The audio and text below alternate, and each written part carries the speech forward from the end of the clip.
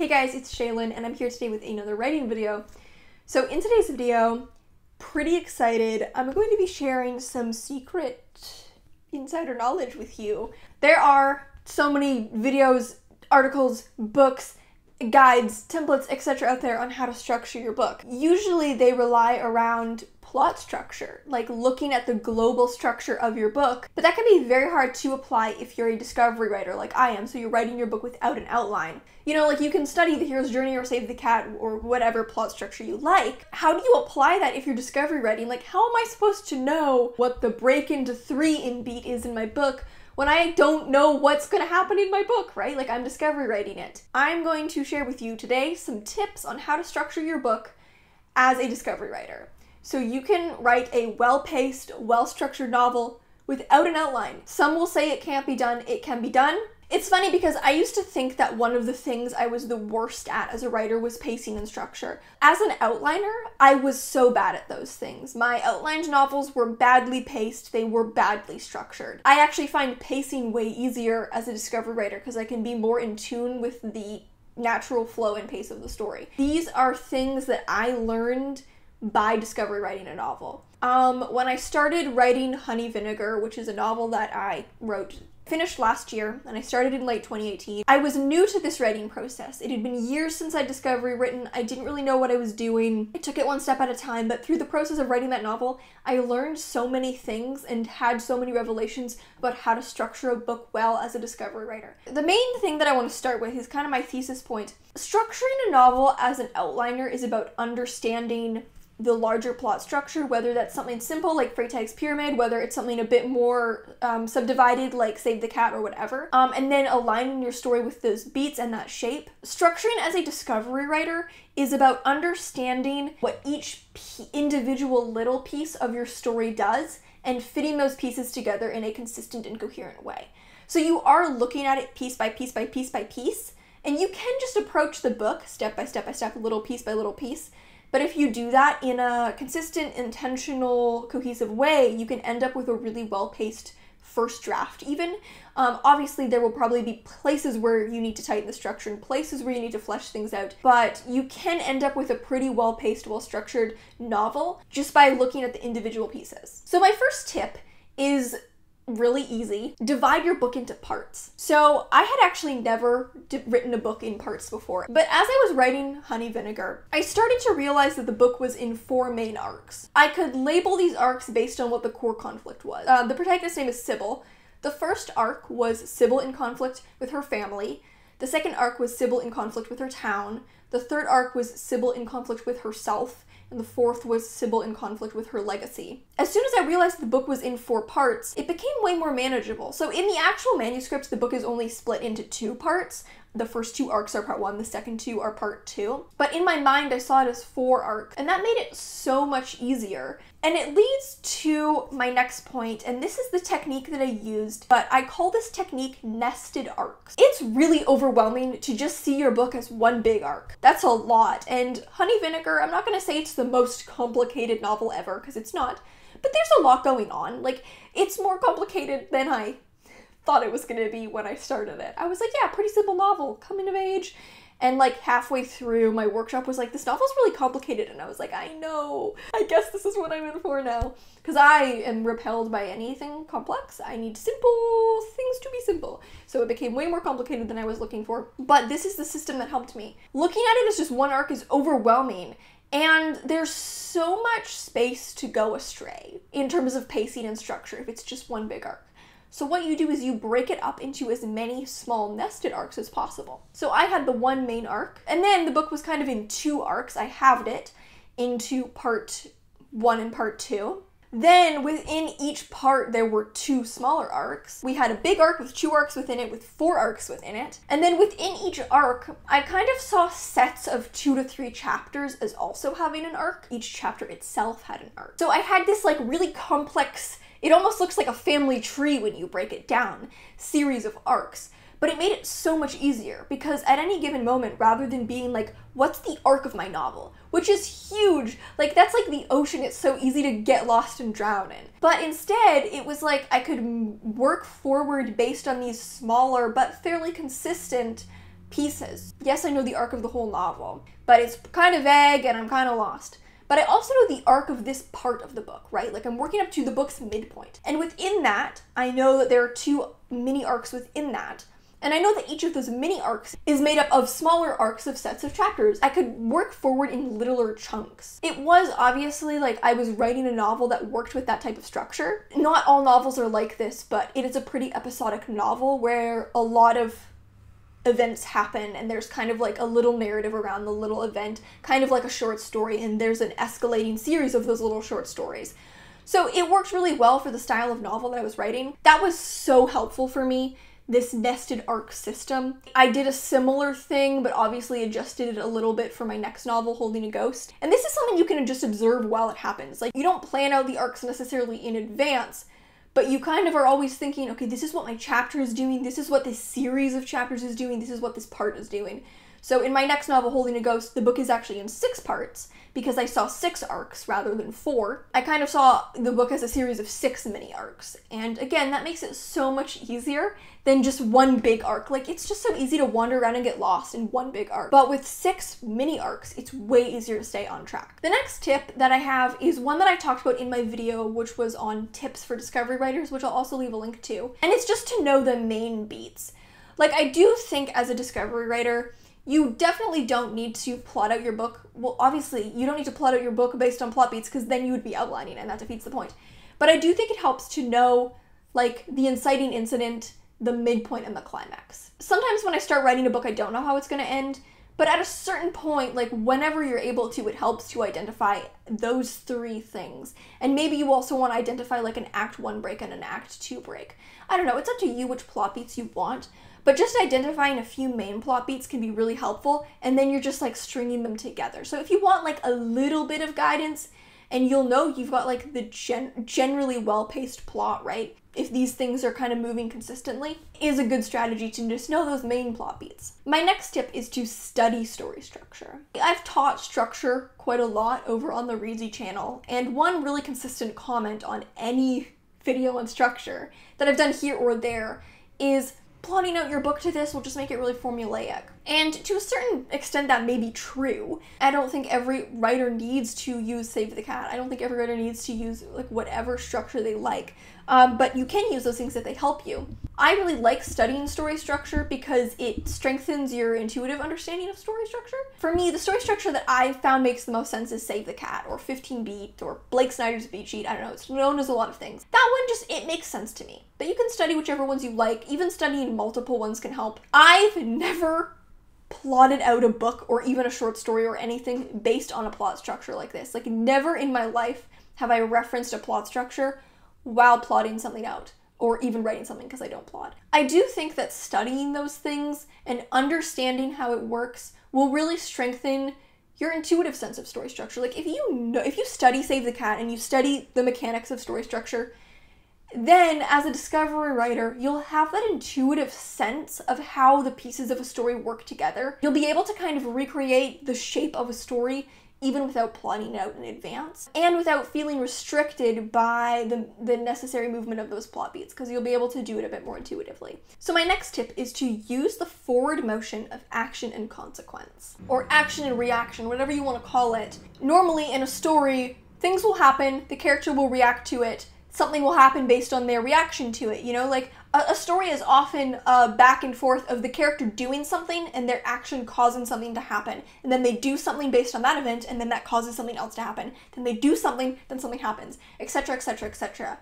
Not always so neatly, but in general, the forward motion of a story is a character doing something, something happening. That push and pull of action and consequence is really powerful. Like, it's like a wheel that can keep turning, right? And so I would keep that in mind as you're writing. If you don't really know what happens next, ask yourself, okay, am I at a consequence or am I at an action? So has something just happened and now my character needs to act?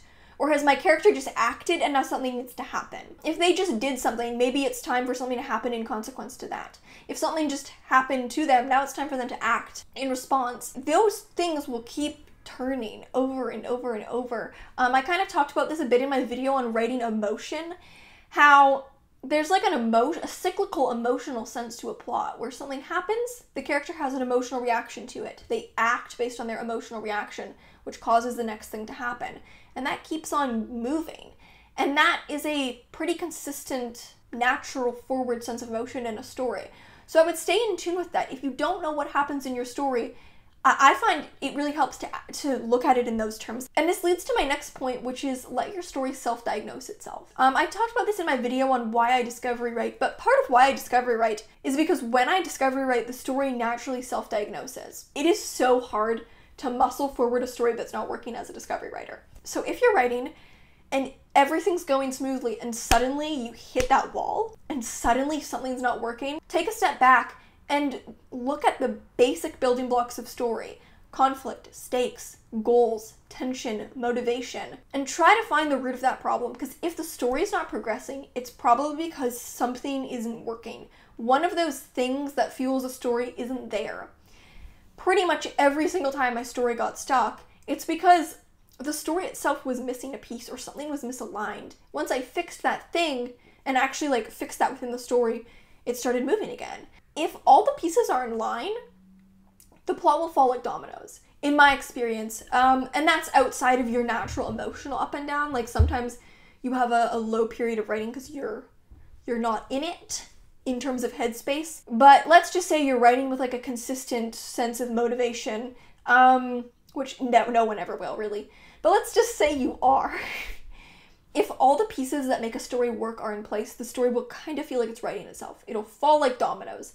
And this will usually be easiest near the beginning and then get hardest through the middle and then get a bit easier again near the end. So listen to that. If the story's not working, it is telling you something, and you want to listen to that and stop and figure that out. I would highly recommend using character choice to move the story forward. A very common criticism of books is everything happened to the main character, but they weren't active enough. Usually an active character, a character who has goals and is acting based on what they want, is an interesting protagonist to read, even if their motivation is maybe unrelatable. So that is the fuel of your story. If you feel like you don't know what happens next, it may come back to character choice, which leads to my next point, which is know what a chapter is to you. I think one of the best ways to keep a consistent pace is to understand what a chapter is. There is no set thing that a chapter is, but you do want to know what a chapter is in your book. In my 2 novels that I've written over the past couple years, chapters do very different things in these different novels. So in Honey Vinegar, the chapters are quite long, 3,000 to 6,000 words, usually around 4,000 words. They basically encompass an event. Whereas in my other novel, Holding a Ghost, the chapters are shorter, they're more like vignettes.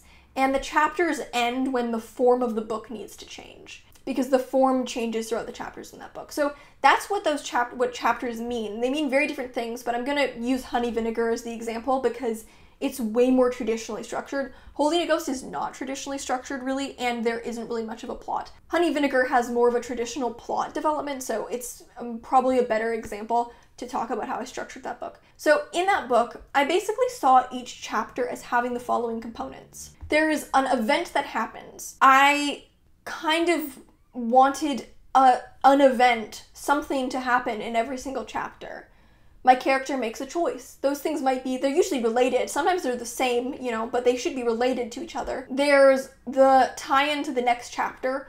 So maybe something happens, the main character makes a choice as a result of that thing that happens, which is going to cause a consequence that leads to the next chapter. Something like that. And then there's kind of like a thematic arc that ties the chapter together and is related to the chapter title.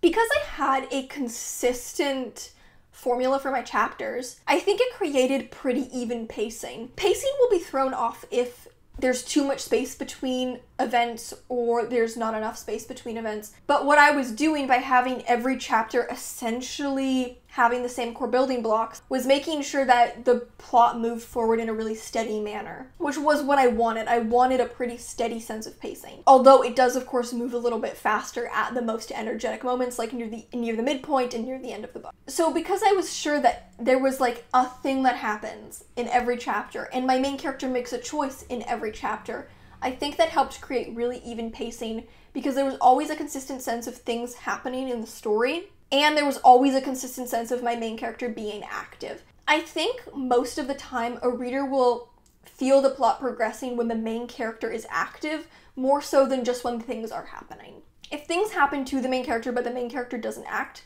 we don't feel much progression because the plot is moving but the character is not moving. It was important for me to make sure that my plot was moving and my character was moving along with it by making sure that both those things happened in every single chapter. So know what a chapter is to you. It may be different than it was to me in that book. That's just what a chapter was for me in that book based on how I wanted that story to be structured. But know what your chapters do and do that consistently. Like, have a consistent style of chapter. Every chapter doesn't always need to be the same length. Like, you can have longer or shorter chapters, but know what the unit of a chapter means in the context of your book, because that's a very vague word, chapter. A chapter is just a section of a story, but know what it means in the context of your story and then use it consistently and fit them together in a coherent way. And along that, I would understand your book's regular pace. This is kind of like your book's resting heart rate. How often do events happen? But understand the resting heart rate of your book and the points where maybe the heart rate rises a little bit in order to escalate the tension and the excitement of the story. And finally, I wanted to talk about a writing tip that I discussed in my video on character relationships, which has been a huge game changer. It was a lightning bulb moment for me. So I'm gonna repeat it here because it also applies to plot, but I did talk about it in that video. And it's to never repeat the purpose of a scene. So let's say you have a scene and the purpose of the scene is to establish the main character's motivation. Something happens at the beginning and then this scene is the thing that makes the main character realize what their motivation is. Do that in that scene, and then in the next scene, move on to the next thing. In the next scene, the main character shouldn't once again be figuring out their motivation, and then in the next scene, they're still figuring out their motivation. Do something with every scene and never do it again. One thing that I used to do a lot was really underestimate the power of a scene. You know when you read something and you feel like the story spends so much time circling the same information? Sometimes you read a book and you're like, I just read 100 pages, but nothing has progressed. That's usually because the story is spending too much time circling the same information and repeating the same information and the same purpose to its scenes, rather than progressing us to new information with every single scene. So to kind of wrap this up, I think my TLDR about structuring a book without an outline is to understand the role that the smaller pieces play in constructing your larger plot and use them with intention. So as you're moving from little piece to little piece, make sure that they're causally connected. So A is causing B, B is causing C, and be mindful of those connections, because the places where my novel needed revision was the places where the causal connection was misaligned and I wasn't thinking carefully enough. And then use those pieces in a coherent and consistent way. That way you'll be able to create a consistent sense of pacing, and you'll also be able to control the pacing. If you want the pacing to quicken, you want to quicken, the resting heart rate of your story, you can do that because you understand how to manipulate and place those pieces, because you know what every little piece of your story does. So I think that's my main TLDR. Break it down into as many sub-arcs as you can. And so you always have a clear signpost to work towards. You're always working towards the end of the next chapter, which is doing something specific.